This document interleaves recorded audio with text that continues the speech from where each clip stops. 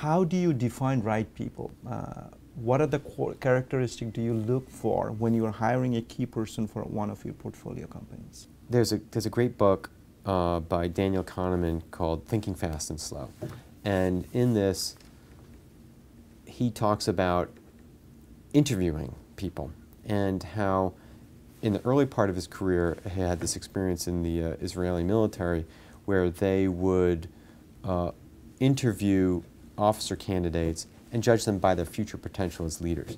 And he talks about the experience of being very confident about their prognosis for each and every person that they were evaluating, and goes on to say that this data was tested, because as the years passed, they saw what those people actually did.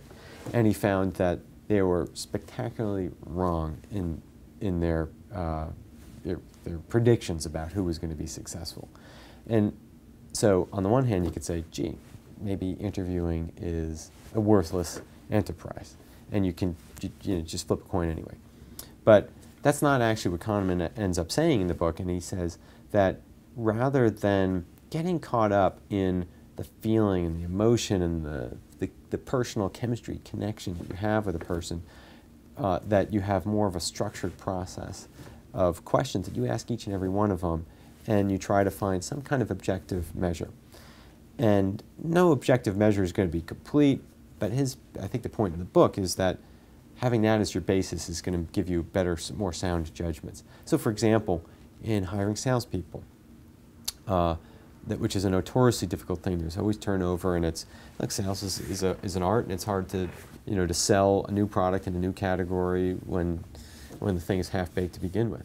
So one of the things that we look for is past success. So it will be very common for us to say we'd like to see the last 2 or 3 years of your W-2s, and we want you to pitch us in a sort of role play scenario, so you can actually see how they're selling, not past stories, not philosophies of selling, but just the experience of how they're selling.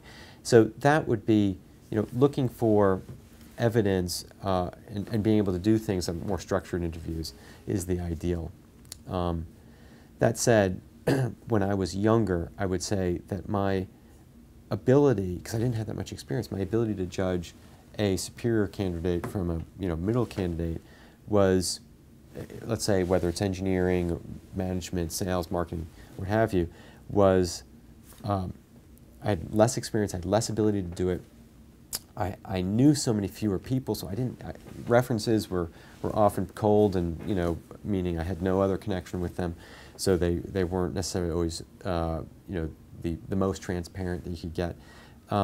And at that point, the advice I have for people who don't, who are earlier in their careers, is have lots of people interview, people that you trust, interviewing that person, and then synthesize and find, what these common experiences were. Now, however, with the benefit of having a really big network and a lot of people you trust looking out for you, and vice versa, you're able to find people who have already passed through so many different hurdles, whether they've worked for someone, a friend's other company, and said that guy was terrific, or this woman coming in that had, that knows 2 or 3 of your board members already. That definitely gives you such a huge advantage versus starting off cold with no network. And so I would say references and having more structured interviews are the key for us.